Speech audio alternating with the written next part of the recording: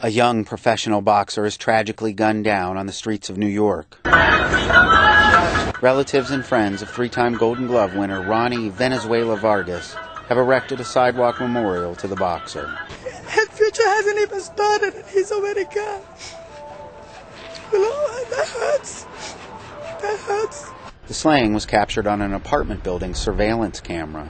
Early Saturday morning, witnesses say Vargas was in his car with friends outside this store in the Bronx when some girls started flirting with him. Everybody loves him. Look at him Black right here people, with Shane white people, Mosey. Spanish people, any kind of race. Everybody loved Ronney. Ronney loved everybody. Oh man, every girl will flirt with him, man. He's the flyest guy there is. The flirting started an argument between some men who were with the girls and Vargas and his friends. A car chase ensued. A few blocks later, as this video shows, two men blocked Vargas's Honda.